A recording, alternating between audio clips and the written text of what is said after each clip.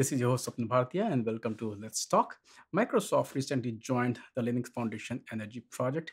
To talk about Microsoft's involvement with the foundation, we have with us today Audrey Lee, Senior Director of Energy Sector at Microsoft. Audrey, it's great to have you on the show. Thank you, Swapnil. It's great to be here. Let's quickly learn about your own background. What do you do at Microsoft within your role as energy strategy at Microsoft? I lead energy strategy and the data center and energy sustainability team. Our team is responsible for ensuring that data centers get interconnected to the electricity grid and negotiating those energy supply agreements, procuring clean electricity through power purchase agreements. I joined Microsoft because I believe technology is integral to our daily life, from medical care to education, from our smart appliances to our mobile connectivity.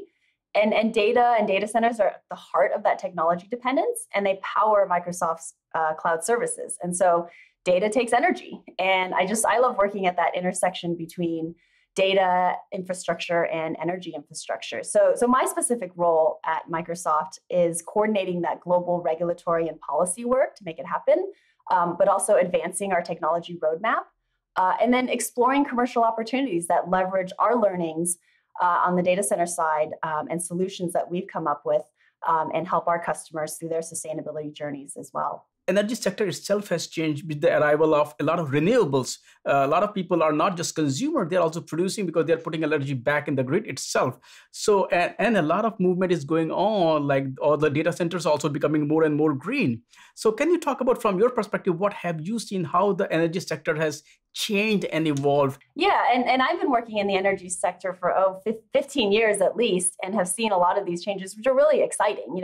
I think the energy system has gotten much more complex, as you say, with not just the centralized distribution structure, but customers participating and distributed energy resources participating in the electricity grid. And so it takes technology. And this goes back to what I said about that intersection between the energy infrastructure and the data infrastructure, and how it's such a foundation for our lives. But there's so much complexity that I think we need to advance more in that digitalization. And I think this is where Linux Foundation plays a really important role. Like Microsoft can't do it alone, customers can't do it alone, and utilities, I don't think, can do it alone either. We really need to work together to build this more sustainable electricity infrastructure that we need to move into the future. Since you brought in Linux Foundation, and if you look at Linux Foundation is a foundation of foundations, and Microsoft is already part of a lot of Linux Foundation foundations. And you folks recently joined the LF Energy Foundation. Tell us a bit about why is Microsoft, a tech company, joining the LF Energy Foundation? Yeah, sure. I mean, Microsoft, as you said, is already a member of 23 Linux Foundation efforts. And Microsoft is building that open technology with our customers, our partners, and the community. And we believe we can do more. We're trying to make Azure the most open cloud, and using Microsoft's enterprise expertise to empower our partners and our community.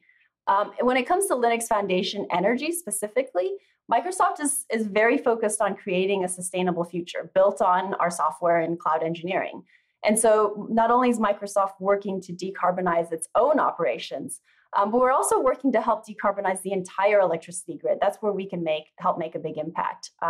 And so, we're joining LF Energy to collaborate.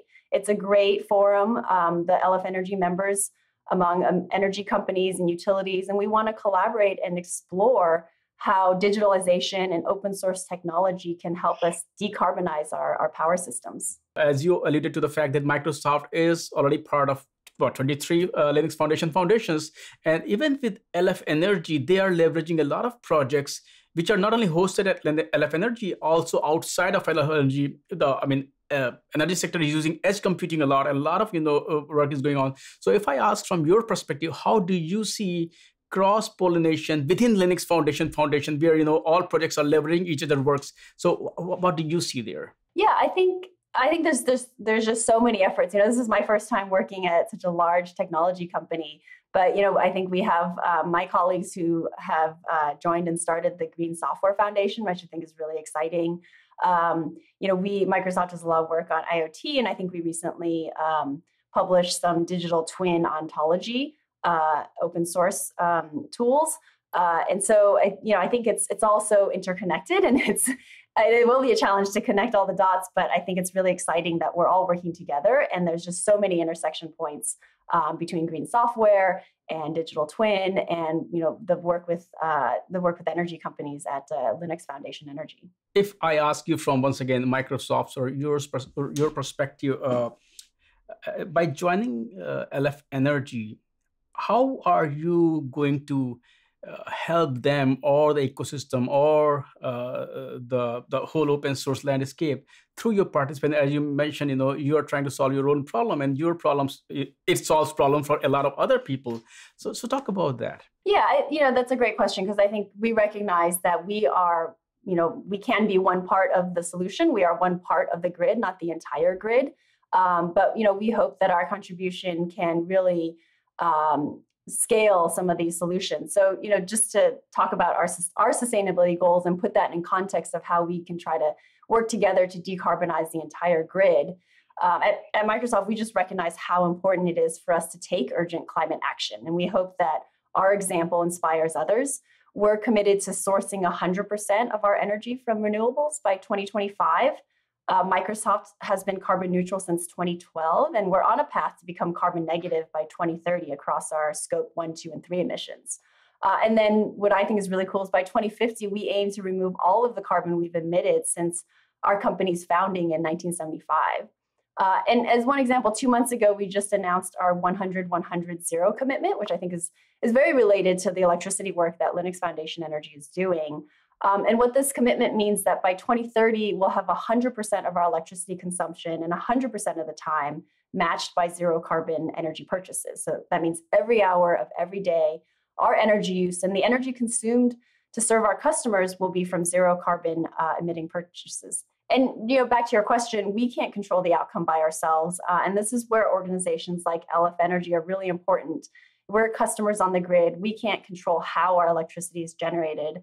But we can work with other customers and energy companies to influence the way we purchase our electricity, and then we can work to decarbonize the entire grid. It's not, in the larger scheme of things, it's not about, it is about, Microsoft decarbonizing its operations, but we could be 1 or 2% of the grid. And so we really need to work together to decarbonize the entire grid and create that sustainable future. If we look at a lot of industries, telco is a very good example, which is moving away from black boxes, proprietary technologies to a lot of open source technology. Though open source is not ultimate, there will always be a mix of both of them.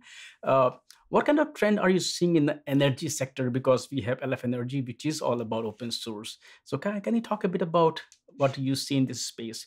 I think energy can be different than other industries because it's such a heavily regulated industry. I mean, telco used to be more regulated, but with energy, with electricity, you have regulated monopolies that have certain constraints in terms of how you invest in technology and how you structure that technology investment, and how ratepayers fund that, and how it's rate based.